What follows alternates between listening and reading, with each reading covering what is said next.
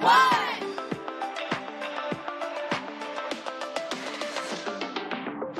Hello from Egypt. Hello from Alaska. Hello from Nigeria. Hola from Puerto Rico. Hi from Georgia. Hello from India. Hello from Cyprus. Hello from Canada. Hello from Malaysia. And hello from Flipgrid headquarters in Minneapolis, Minnesota in the United States. And welcome to today's Flipgrid Live Event. I'm your host, Ann Cosma from Team Flipgrid.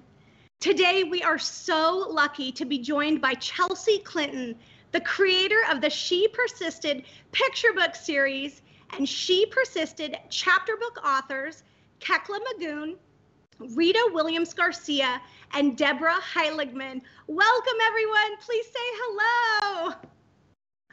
Awesome. Everybody listening in, please know they'll be back with us shortly. But first, I want to let you know that Flipgrid is on a mission to empower everyone on the planet to share their voice and respect the diverse voices of others.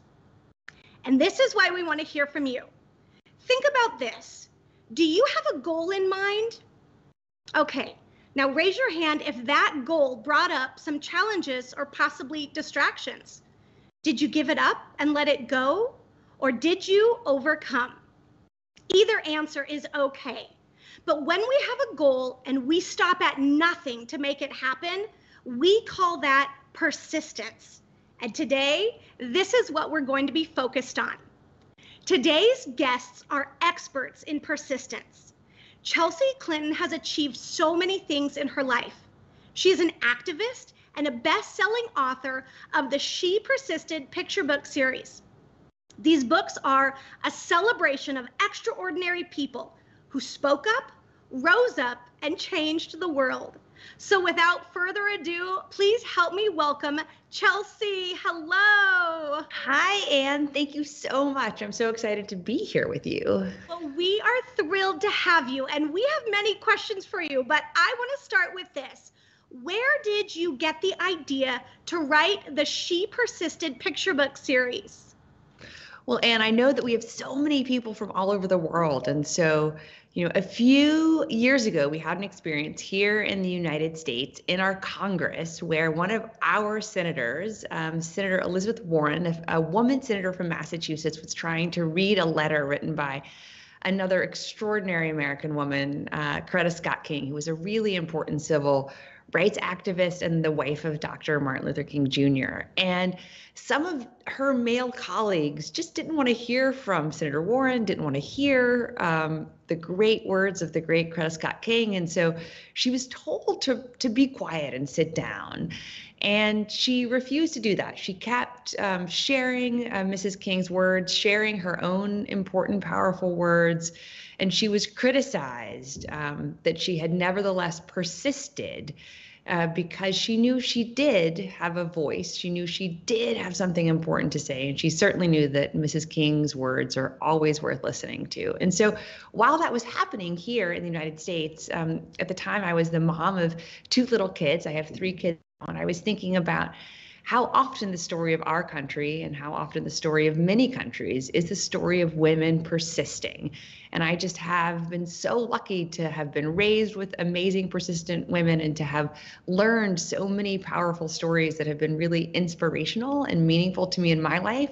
And I wanted to share those stories. And so that, Anne, is the kind of origin of the first She Persisted picture book.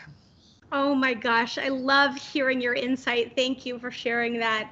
And you've expanded this to include even more authors with the chapter book series. Can you tell us a little bit about that? Oh my gosh, Anne, yes, and thank you for the question. So when I was on my book tour for She Persisted, so many young readers, girls and boys, and then often, their parents, their grandparents would say, well, gosh, where can I learn more about these amazing inspirational women? And I just kept being asked that. And so finally I thought, well, goodness, like we need to respond to that. We need to be able to kind of more fully tell these extraordinary women's stories. And I'm so thankful to my awesome editor, Jill Santopolo, and her amazing team for wanting to expand the picture book into full-fledged chapter books, so that for every little kid who is asked, where can I find out more, there are now these amazing books written by these amazing 13 women. And I'm so proud that a few of them are here with us today. Oh my gosh, and we're so excited to hear from them. Chelsea, your picture books and now these chapter book series, what is next for She Persisted? Well, we have She Persisted around the world, and we have She Persisted in sports, and we're going to have She Persisted in science, which I'm really excited about. And we're also expanding the chapter book series. So there will be even more She Persisted chapter books over the next years ahead. And I have to say, Anne, one of the great joys is now seeing my children, at least my two older children, not admittedly my 2-year-old, but my two older children now reading the chapter books and then saying things to me like, did you know, Mom, did you know this about Flojo? Or did you know, this about Ruby Bridges or Clara Limlick or Harriet Tubman or any of the amazing women in the chapter book series? And I can say, well, either yes, like I knew that because I learned it when I was your age, or actually I also learned this in the chapter book. And it's just such a gift to kind of expand my knowledge now with my children. And I'm so thankful to the authors who are here with us and the others kind of in what we call the persisterhood, who have brought these amazing women to life for young readers, including my children all over the world.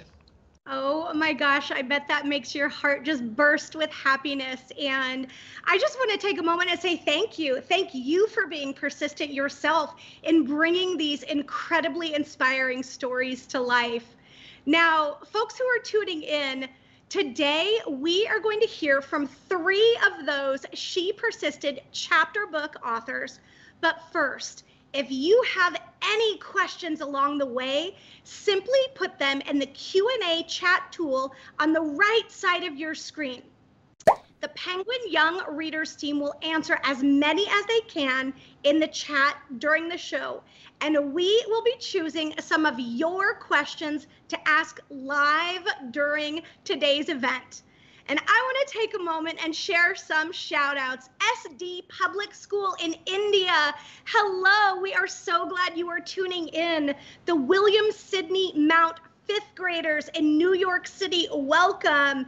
And Pat in the deep south of Texas, Nadia from France, and Emily Kavanaugh from Maryland. We know you are out there watching, as well as so many others, and we are so excited you are all here today. And friends, one more thing.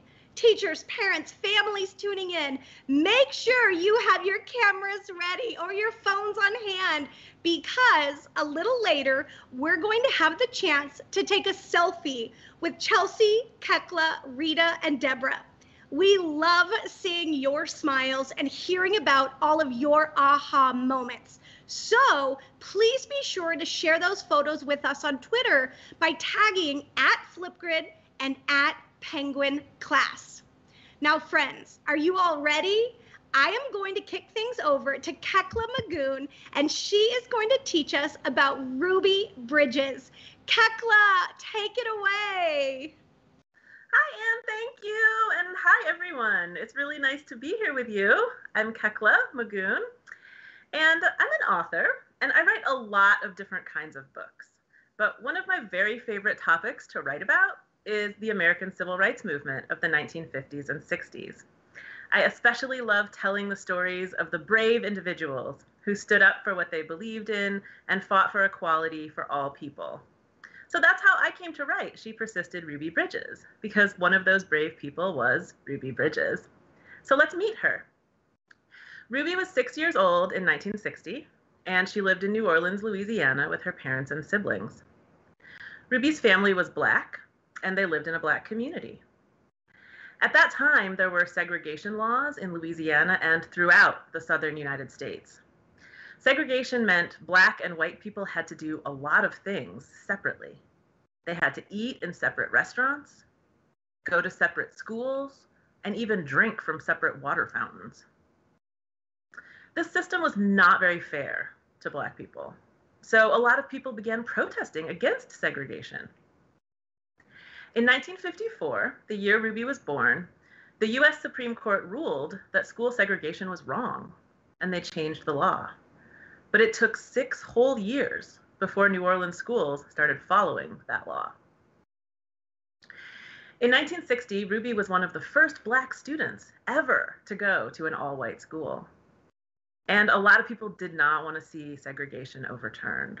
So a big, angry crowd met Ruby on the steps of her school that very first day of first grade.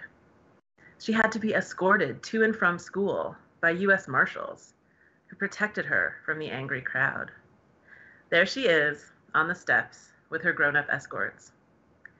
Day after day, the angry crowd was there.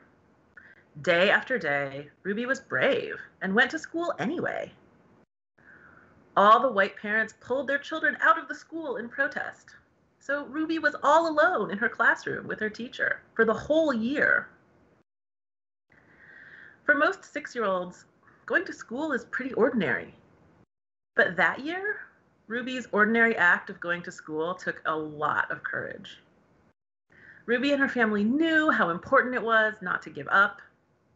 It was lonely at times and scary at times, but Ruby persisted.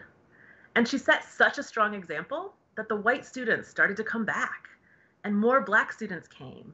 And in the very next school year, Ruby's classroom was integrated and full of Black and white students learning together.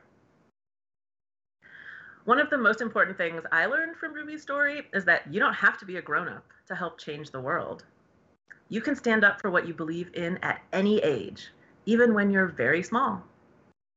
And sometimes the things we do that seem very ordinary, like going to school, like being a good friend, like being kind to people who are different from us, all of those small acts add up to changing the world. Just like Ruby, we can all be part of making change. Ruby became famous at age 6, but she didn't stop working for change. Ruby's an adult now, and she still advocates for civil rights and for equality in education. She shares her story in hopes of inspiring others like me and like you. So what small things can you do to help make the world a better place like Ruby did? Let's take one last look at the book cover for She Persisted, Ruby Bridges. Thanks for listening, friends. Now it is my great pleasure to introduce you to one of my favorite authors and my very good friend, Rita Williams-Garcia, who will tell us a bit about another amazing Black woman, Florence Griffith Joyner. Hi, Rita. How are you? Hey, Kekla. I'm good. Just when I thought I knew all about Ruby Bridges, you gave me so much more. Thank you for that, Kekla. Oh, thanks, Rita. I'm really excited to hear you share about Flojo. Well, all right then, let's get to it. Hello, I am Rita Williams-Garcia, and I'm a fiction writer, meaning I make things up. So what an honor it was for me to write about a very real person, Florence Griffith Joyner. Yes, Florence was a gold medalist. She was the fastest woman on the planet, and she is a fashion icon. Next. During my research, the thing that fascinated me most was her similarity with her mother, Mrs. Griffith. They both shared the same names, 2 Florences. They both were fast runners. Mrs. Griffith used to run from her house to the beauty shop in 1 minute. And they both loved fashion and to inspire children. Mrs. Griffith left the South when she was young to move west for more opportunities. Next. She married Mr. Robert Griffith, and they moved to a small town in the Mojave Desert. Desert life was very different. They had their 11 children, yes, 11, and Florence was number 7.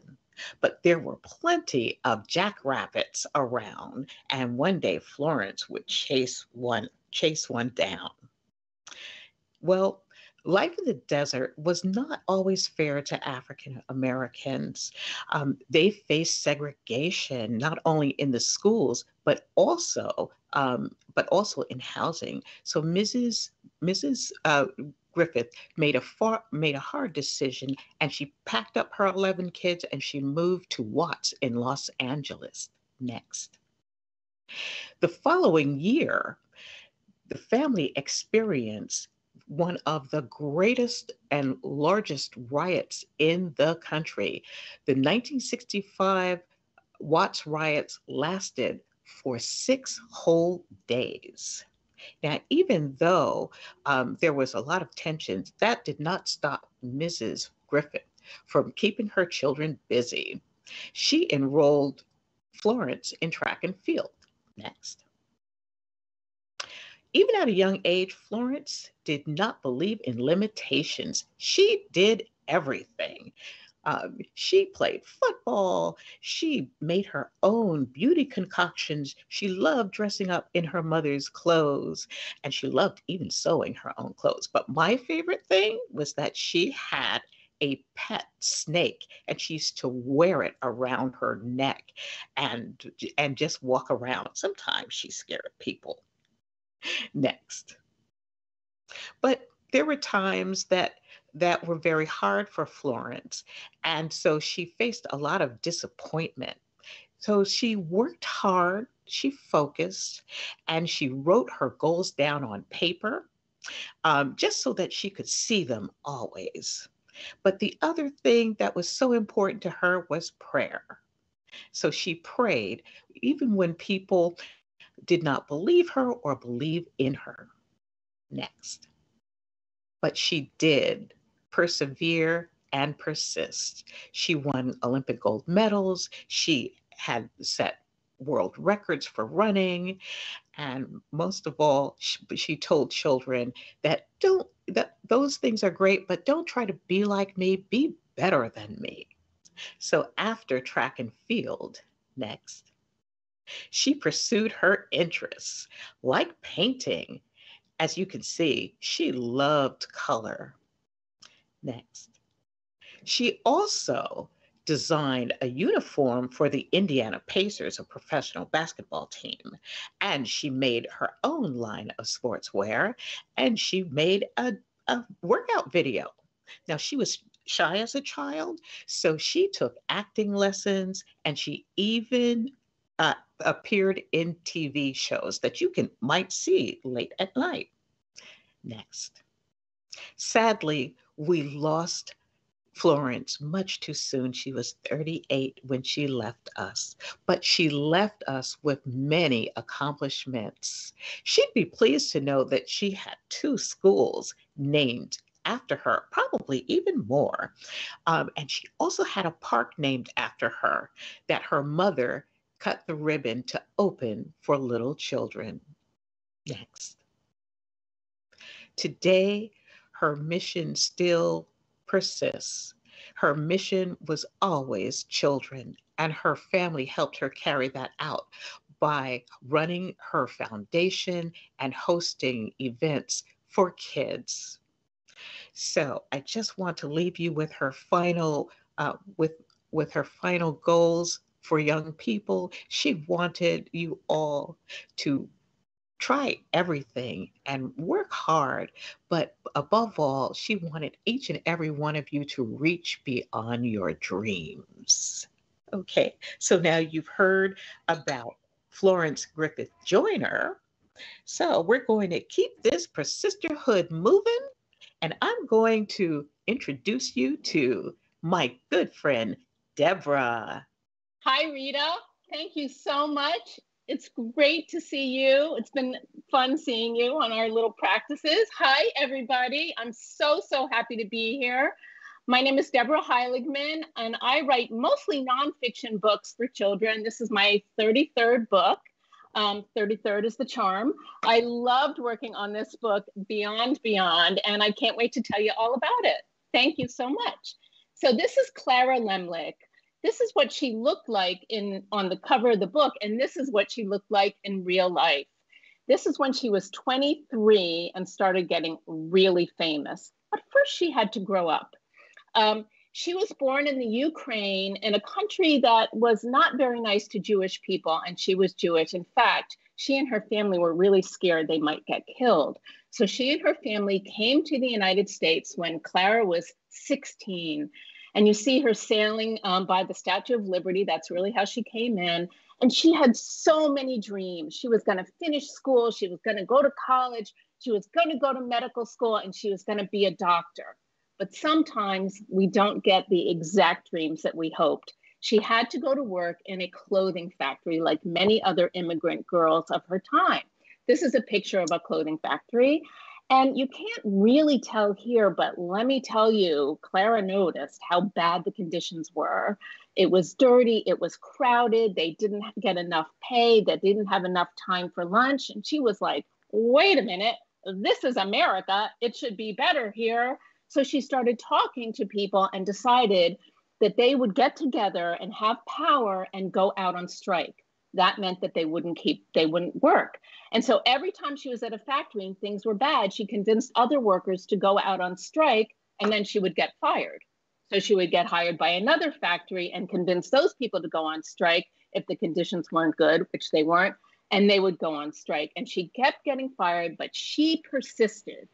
Well, a lot of people knew that there were things wrong with a lot of the factories. So one night they had a big meeting at Cooper Union in New York. Thousands of people came, and nobody said that everybody should go out on strike.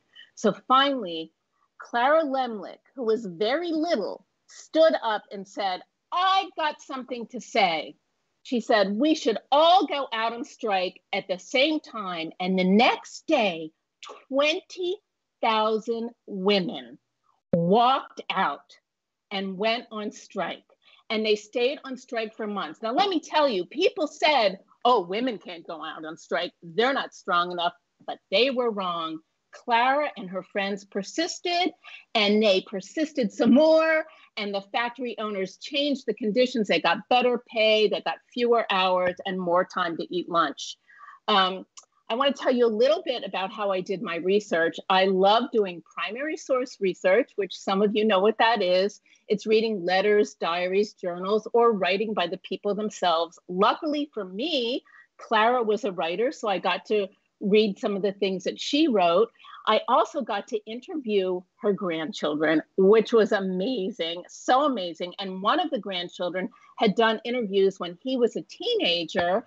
And I actually managed to get tapes of those interviews, even during the pandemic, because one of the other grandchildren lives 3 blocks away from me in New York City. So we met with masks on, and I listened to these interviews, and it added so many great details, listening to her friends talk about her and her family talk about her. So here are a couple of fun things I learned. Clara loved to exercise, not just her body, which she did, but also her face and her spirit.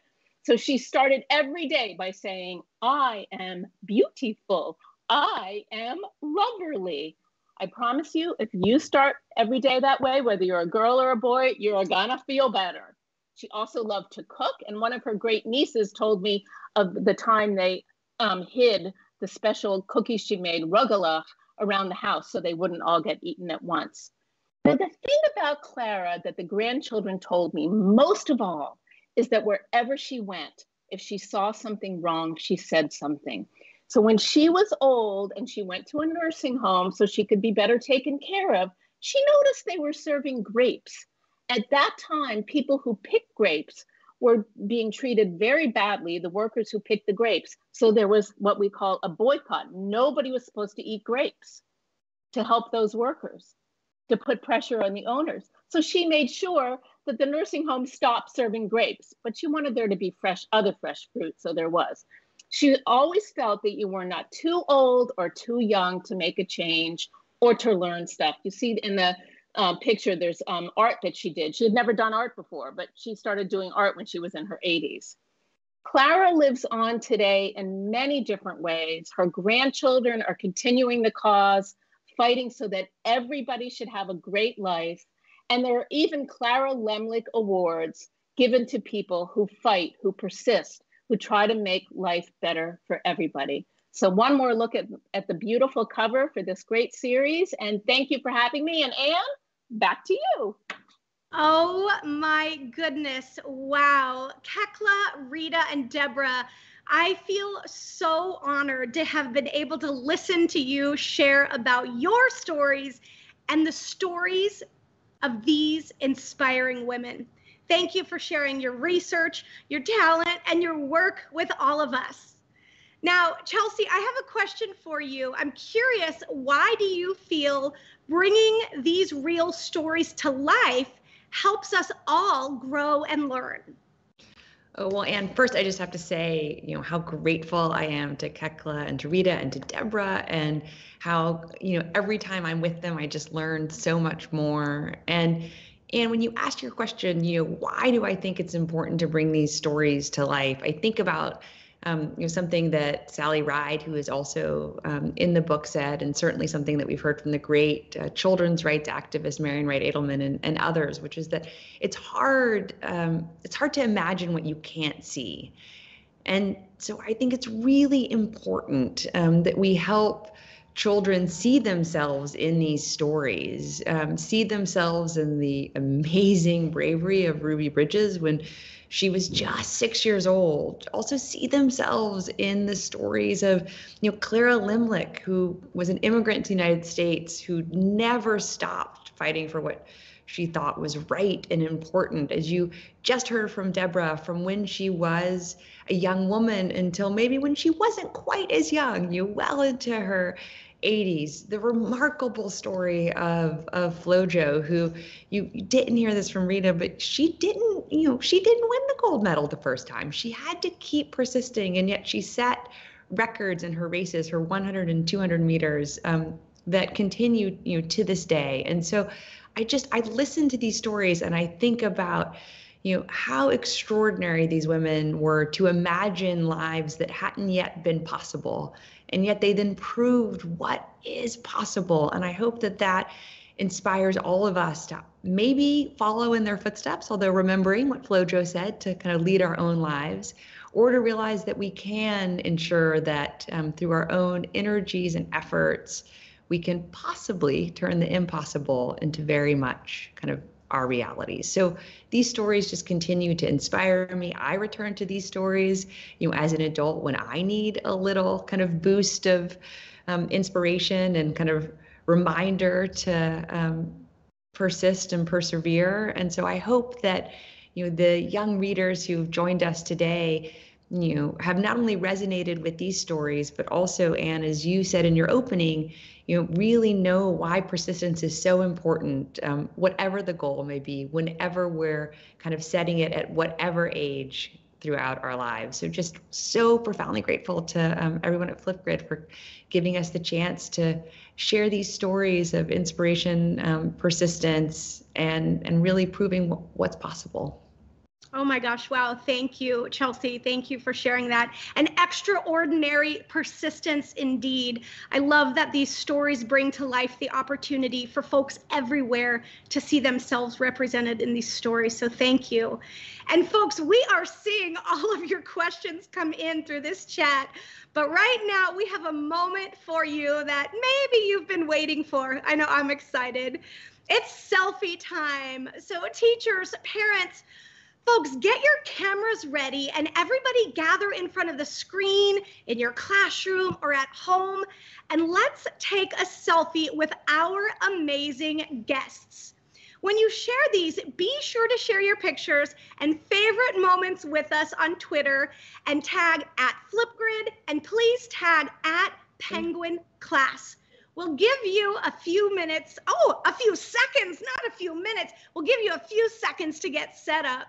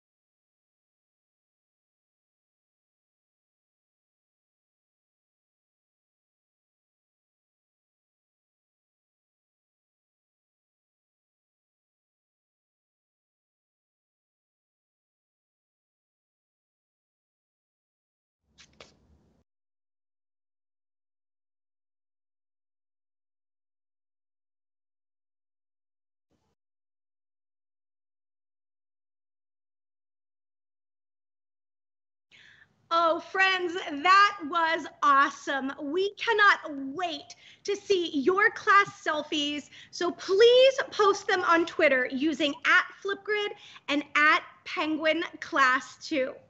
And with that, let's get to some of those questions. Our first question is for you, Chelsea, and Mrs. Harris's 4th graders in Montana are asking, if you could have lunch with one of the amazing women featured in the She Persisted series, who would it be and why? Oh my God.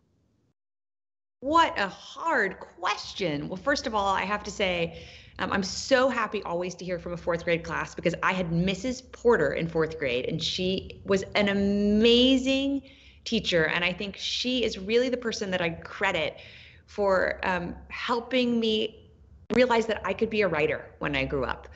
And so just shout out to all 4th grade teachers everywhere because you all do more for us than you could probably ever know.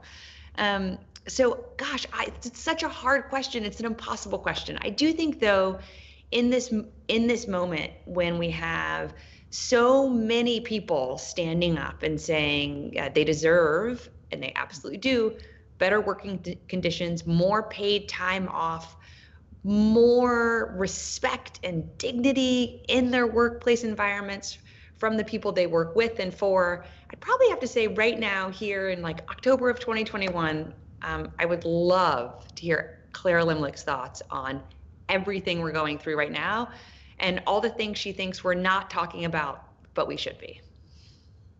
Oh my gosh, absolutely. Yeah. So here we go. I think we have a video question for all of you.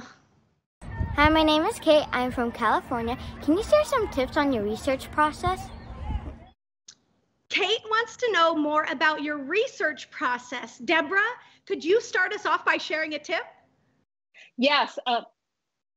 As I told you before, I love doing interviews. I think if you know somebody who knows the person or knew the person or was an expert in the topic, pick up the phone, send an email first, call them, talk to them. And I had got the best information from people who knew Clara Lemlich herself, including that she always put on lipstick before she went out because she thought looking good was important. Oh my gosh, awesome. Kekla, how about you? I always try to find the person themselves telling their own story. If I can find an autobiography or a video of the person talking about their experience, I think it's really important to get a firsthand glimpse of what that person thought about their life and their contribution. It might be a little bit different from what you find in other books about them and other stories about them, but I think that little glimpse inside someone's head is really important. So with Ruby Bridges, I read her autobiography and I watched some YouTube videos of her talking about her experience in 1st grade, and that was really powerful for me. Oh my gosh, great insight. Now, Rita, what is your research tip? Okay, so I'm a very messy person, but when it comes to research, I am super organized. And so that is the word I want you to have with you as you're working through your materials. The first thing to do is to kind of separate things like subjects in different categories. So mine for Flow Gel was family, track and field, disappointments, the Olympics, and her own interests. So a great way to organize is by having little folders. And that way, whenever I wanted to go to a specific fact about FloJo, I knew which folder to go through. And you'll collect so much. So it's good to have everything handy. Organization pro tip. Thank you. Now we have another student video question coming in for you all. Let's hear it. Hi, I am Amr from Egypt, and I want to know if these books are only for girls. Oh, that's an incredible question. Amr from Egypt is wondering if these books are only or even especially for girls.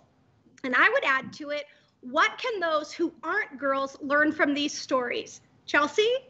Oh, I would say, Amr, thank you for your question. And it's a resounding no. These books are not only for girls, although I do hope that given most of history has been kind of written by men and about men and boys, that these will be especially meaningful for girls. I hope they're also really meaningful for boys too, because I think that these amazing women's stories of not only persistence, but of imagination and of community and mentorship. What we didn't hear today is all three of these women have been amazing mentors to the next generation of civil rights leaders, to the next generation of athletes, to the next generation of labor rights activists. So I hope that their stories, their lived inspiration, kind of their building up of kind of people to kind of lead after them and even beyond them, I hope that that will be meaningful to you, Amr, and to anyone, regardless of their gender. Absolutely. Incredibly inspiring stories for all. Thank you. Thank you. Now, our next question is coming from a class in Sweden, and Adrian is watching and is curious. How did someone as young as Ruby have such a big impact? This one's for you, Kekla.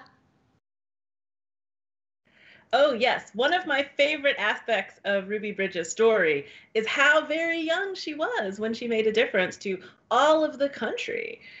The photos of her being so small in the face of this big, angry crowd really moved people and were very, very powerful. And I think the key thing to remember is that changing the world isn't just one big thing that happens all at once. It's a lot of small things added up on top of each other. Just going to school every day. She just kept going to school every day. Now that's something that anybody can probably do at 6 years old, right? Most of us do. We go to school every day, right? That's what we do. At that moment, in that time, it was extra brave to go to school. But even things as simple as being nice to somebody, things about making new friends, trying to learn about people who are different from you, trying to stand up for what you believe in, all of these things might seem small in the moment, but they're very, very big when you add them all together. And so Ruby, at age 6, and all of the rest of us, no matter what age we are, can do lots of small things to add up to make a difference. And that's how Ruby could make change when she was only 6, because we all can. Oh my gosh, Kekla, thank you. I love that. And yes, we actually go from Ruby Bridges to an incredible 4th grader who's watching live, also named Ruby. And Ruby is asking a question for Rita. Was there anything else you found out about Miss Griffith Joyner that you could not fit into your book? Oh my, there was so much packed in all those little folders. But one of the things that I loved about Florence was that she wanted to travel. She wanted to see the world. And so after her time was over with the Olympics and with running, she traveled to a lot of different countries just to inspire children and to root them on, cheer them, and give them tips in not only running, but in just expressing themselves. Because not in every country or part of the world are you free to express yourself. And so Florence always believed in colors. She dressed differently than anybody else, even as a small child. And so just so that she could bring that all around the world to young children was yet another way that she inspired people, by being the face and showing kids from all around the world. Oh my gosh, I love that. Now, our next question is for you, Deborah. Kamal and Samar from Bangalore, India, shared in the chat that they love how much Clara Lemlich used her voice to stand up for her rights and empower those around her. We're curious, has your research shown who or what inspired Clara to become a fearless leader? You know what's so interesting is the answer is I can't figure that out. It was a question I asked myself when I was doing the research, and so I asked her grandchildren, and they all said, we don't really know. I mean, there were so many people who came over from other countries then and saw the conditions weren't good. We don't really know what made our grandma speak up like that. I even asked her daughter, who's still alive, and she didn't know either. However, what they did tell me was that wherever she went, whether it was a restaurant or a store, she would always say to the people working there, "How's it going for you? Are they treating you well? Do they pay you well enough? Do they give you enough breaks?" And if the answer was yes, that was great. If the answer was no, she would say, "Listen, do you want me to go talk to your manager for you? Or here's how you can talk to them." So what the grandchildren told me is every day of their lives, and these are grown-ups like my age, every day of their lives, they ask themselves, what would Clara do? What would Clara say? So even though we don't know exactly who or what inspired Clara, we know that she is an inspiration for us. And so I do that too. If I see something going on, I think, what would Clara do? And now my own children are asking themselves the same question as well. Oh my gosh, thank you. Thank you, Deborah. All right, friends, it looks like we have one more video question coming in. Hi, Miss Clinton. My name is Zoe. I'm from England, and my question is how we can all write our own Persisted stories. Oh, Zoe, what a great question. And I think the answer is you just start writing. I mean, I think if you were to ask any of us who are writers, we often spend, a lot of time writing to get to the right words. I mean, the act of writing is also the act of practicing, of trying to kind of get the thoughts out of our head and the feelings out of our heart, onto the page in a way that is reflective of kind of what we want to say, kind of what we hope that readers will, want to read, that hopefully will help people kind of think about the world in a different way, especially in the context of these extraordinary women's stories, hopefully help to be inspiring and relevant. And so I would just say, Zoe, the best advice that I could give is advice that I've gotten and that I sometimes have to remind myself of, that anything we want to write, we just have to actually start writing. And that the sooner we start writing, the quicker we'll get to something that actually we will want to share, whether that's with our family, our class, or the world. And I would think about, for your She Persisted story, who really inspires you? I mean, the first woman, who I really was fascinated by and wanted to really learn her story and to try to tell her story was Joan of Arc. And I've been thinking about this because I dressed up as Joan of Arc for Halloween when I was probably about your age, thanks to my grandmother who made me an amazing Joan of Arc costume. But the first stories that I wrote to share with my class about women who'd inspired me were about my grandmothers, about both of my grandmothers, who really were extraordinary and certainly persistent women. And so I just started doing this when I was about your age, Zoe. And then as I've gotten older, have just thankfully had the chance to continue to share and to celebrate and amplify so many amazing women who mean so much to me through their inspiration and their persistence. And so I hope that you will share with your classmates and your friends the women whose stories mean so much to you. Oh my gosh, wow. Yeah. Friends, we just want to say thank you. Thank you especially to Chelsea, Kekla, Rita, and Deborah for sharing these amazing, heroic stories and teaching us about the power of persistence. I appreciate you sharing so generously today. Now, parents and teachers, before we go, learning and inspiration does not have to stop here. We worked with the Penguin Young Readers team and prepared some great activities for you to use with your students right after this event. You can go to aka.ms/penguinyoungreaders and select the She Persisted collection to start exploring the newly added Flipgrid topics for your class to use and reflect on today's event. There's even a new frame for you in the Flipgrid camera in honor of today's event, celebrating growth, personal narrative, and of course, persistence. And if you loved this experience, please join us for Flipgrid Live events every week. Here's a look at some of the upcoming live events. We've got polar bears next week, followed by a celebration of Dia de los Muertos, Day of the Dead, and Halloween on the 29th with author Taylor K. Mejia. And save the date for November 4th. Your students will meet poet, activist, and best-selling author Amanda Gorman and illustrator Lauren Long, who will share all about their new picture book, Change Sings. You can head to aka.ms/Change Sings to register. On behalf of Flipgrid, the Penguin Young Readers team, and our amazing guests, I want to thank you all for watching. We'll see you at the next event. Bye, everyone. Thank you, everyone. Thank you.